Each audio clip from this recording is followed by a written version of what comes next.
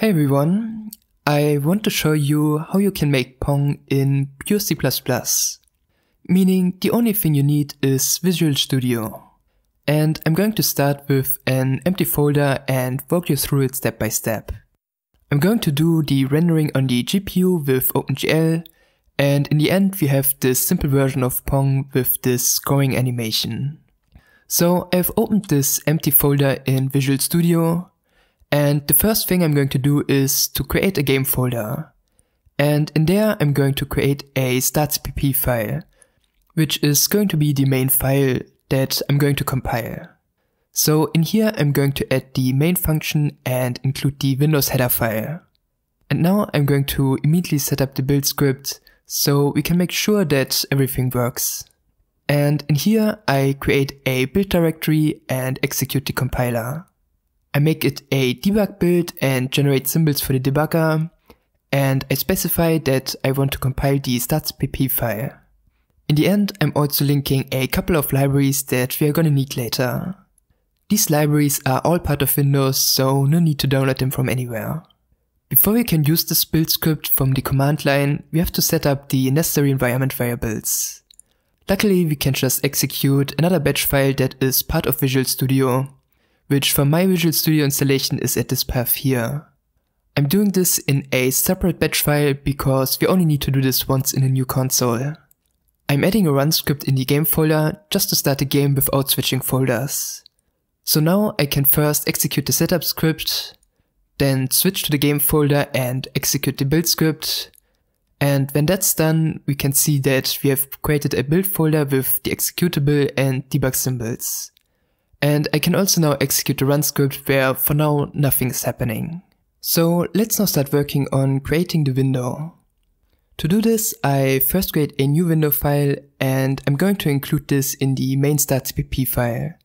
So in the window file, I'm going to create a namespace called window, and in there I'm going to write a create function.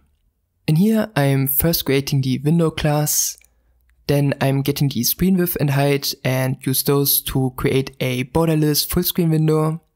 Then I get the device context. Then I define the pixel format I want to use.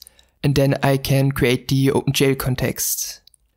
Now I create the function that handles the events from Windows. The easiest way to handle them is to just delegate them to another Windows function that is going to take care of them. But in some cases, we actually want to do something with the game. For example, we want to close the window when we get a quit message, or adjust a viewport when the window size changes.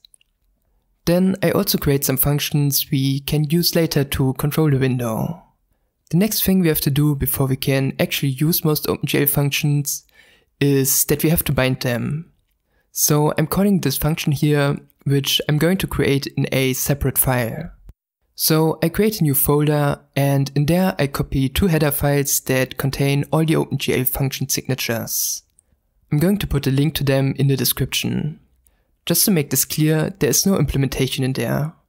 The implementing functions we have to manually bind. So I'm creating a new GL bindings CPP file, and in there I include the GL header file that is part of Windows and the GL extension header file that I just copied into this folder. And that file includes the other one, so we only need to include one of them. Then here I will write the function that I'm calling from the create window function. But first I'm going to organize the includes a little bit differently. I'm going to include windows.h and the GL bindings in the window file, and I'm going to create a new core folder and move the window file there. Everything that is not in the game folder I'm usually reusing in the next project. And the start file now only includes the window file. Now back to binding the GL functions, I just create a bunch of function pointers to all the OpenGL functions I want to use, and then I bind them with the wglgetProcAddress function. I can show you that the types of the function pointers are the ones you find in the header file. Now in the start file we can call the create function, and then I can create the main update loop. In this message loop, we receive all the Windows events and pass them on to the function we created in the window file. When we get a quit message, we exit the update loop and release allocated resources. In the update loop, after we handle the Windows events, we can swap the buffers to display the next rendered image. One more thing I want to add before testing this is that I want to be able to quit the game with escape, otherwise I'm stuck with an empty window and would have to force quit out of it. So I'm creating a new input file, and in there I just have a function that tells me if a key is held down. And I'm passing in a input key, which I'm defining now in a new file. And you can find which key corresponds to which number online. So back in the start file, I'm going to include these new files at the top, and then I add a condition that closes the window when I press escape. So now when I run this, we successfully open an empty borderless full screen window with a black background. And I can even close it with escape. So let's actually clear the color every frame in the update loop and skip it if the window isn't active, so that we now can actually start making the game. So let's take care of rendering now. The only thing we really have to render are rectangles. So I'm adding the vertices and indices here in an extra file. And the vertices just contain the UV coordinates. Next I create a new file, and in there I'm going to create the mesh from the vertices and indices. So I'm creating the vertex buffer, index buffer, and vertex array, and return the handles to them. Then I also add a function to release them and a function that draws the mesh. Next I'm going to create shaders, and I'm going to put them in an assets folder and load them later from there. So in the vertex shader we have the UV coordinates from the vertices, and the screen coordinates we're going to get from uniforms. In the game I'm going to have a coordinate system that goes from 0, 0 in the bottom left corner to 1, 1 in the top right corner. So here I'm converting them to normalized device coordinates. Then in the fragment shader I'm only setting a color, which I'm just hard coding in here. So now I want to load these shaders at runtime. So I'm going to write a new function that loads the entirety of a file at a given path and creates and returns a buffer with the content of that file. So now I can create a shader by first loading the vertex and fragment shader from disk, and then I compile and link them. And in the end I free the source code and only have the handle to the created shader program. Then I also create a function to delete the shader program and a function to bind it. So now with that being set up, I'm going to organize all the assets I want to load in a new file. So here I load and store the shader and mesh I'm going to use to draw the rectangles with. And in the start file I include all the files I just created and call the load asset function before and the release function after the main update loop. So now let's start working on drawing the ball. I'm going to define a rect which stores the position of the 4 corners of the ball. So I create one function that sets these values directly, meaning I'm expecting relative values here. And one function that converts pixel values to relative ones and stores those. So I first scale the pixel values depending on the screen resolution, so that they appear with roughly the same relative size to the window on screen. And I'm setting 1080p as my target resolution. And I want to use a math min function here, which I'm going to create after finishing the subrect function. So now I convert the scaled pixels to relative values. And I create these two functions here to do that. And then I can store these relative values. So now let's create the math function, and I'm going to make a new folder where I put all the math related files in. And I create a math file where I write all the general math functions. So I create the min function, and since we're here right now, I'm going to create a couple more basic math functions that we're gonna need later. And I also add a function to get a random value. So now in the ball controller, I want to define a position, and for that I'm going to create a vector2 struct. So I create a new file in the math library and add that there. And I add some constructors and overload some basic operators, so I can use this more conveniently. And then I also add a function to get the length of the vector and a function to normalize the vector, which we're gonna need later.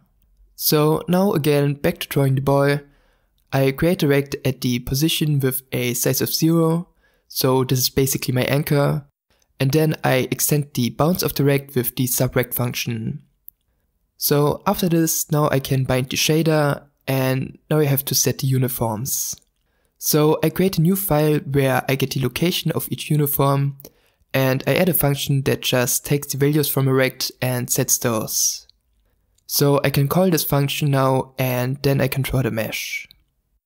In the start file, I include all the files that I added, and I initialize the shader bindings and call the draw function. And now when I run this, we have a square on screen. So the next step is to make it move around and bounce off the edges. So I'm adding an update function where I want to move the ball. And I define a direction the ball is moving towards.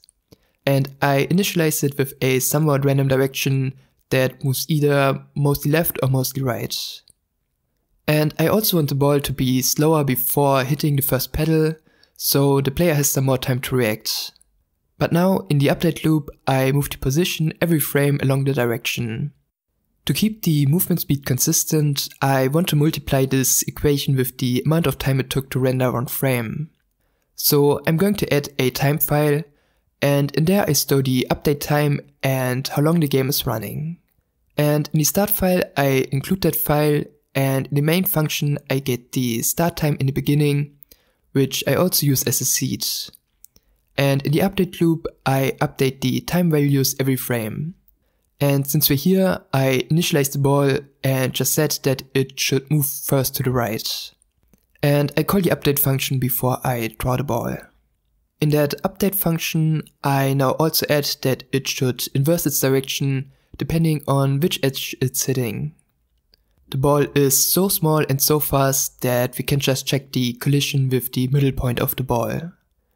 So now when I start this, the ball is moving around the screen and bounces off the edges. So the next step is to add the pedals. So I'm adding a pedal controller and a float for each pedal. 0 means it is at the bottom of the screen and 1 at the top. Then to draw them, I define a rect and lerp the position to set the y coordinates. And then I can draw the mesh just like before. And in the start file, I add the include and the draw call. When I start this, we can see the pedals. So the next step is to move them up and down. So I add two functions that adjusts a given position in a certain direction. And I call these functions in the update loop when I press W and S or up and down. So I add the update call in the main function, and when I start the game now, I can move the pedals up and down. So now I can implement having the ball collide with them. So I'm adding a function that tells me if a position is colliding with a pedal, and I also return the contact position. I simplify this here by checking if the ball is behind the edge of the pedal that is closer to the center. So that means that the hitbox of a pedal is also behind the pedal. I do this because the ball moves very fast and could move from one frame being in front of the pedal to the next frame being behind the pedal. So I'm doing this simple approximation instead of something more complicated like continuous collision detection. Then in the ball controller, I'm going to call these functions and change the direction of the ball. And I also set the slow modifier to false. Now, when I start the game, the ball also bounces off the pedals. So the next thing to do is to reset the ball when it hits the left or right side. So we can do this simply by calling init again. And I can now also remove the direction change when that happens. So now when I start the game, the ball resets when reaching either side. And the base functionality of the game is complete with this. But to add at least something personal, I'm going to add a scoring animation which shows where the ball scored and focuses the attention of the player back to the center of the screen when the next round starts. So I create a new fragment shader, and in there I first scale a target resolution to the actual screen size. Then I have the UV coordinates, the origin, which is the point where the ball scored, and the middle of the screen. And then I get the distance of the UV coordinates to the origin and the middle. And then I use those to play out the animation over time. To use the shader, I create a score shader binding. and I add functions to set the uniforms. And then I load the shader in the assets file, and then I include the new file and create a background controller which controls the animation. So I create a score function that I can call when I want to trigger the animation, and in there I set the position and the start time. Then in the update loop I reset the animation once it's done. A start time of 0 means that the animation isn't running. So when the animation is running, I create a rect across the entire screen, and then I set all uniforms and draw the mesh. In the start file I add the include and call the update and draw function. And in the ball controller file I call the score function when the ball hits either side. I also skip updating and drawing the ball while the animation is running. And then when I run this, it looks like this.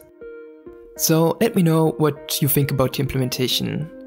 I tried to make this as simple as possible.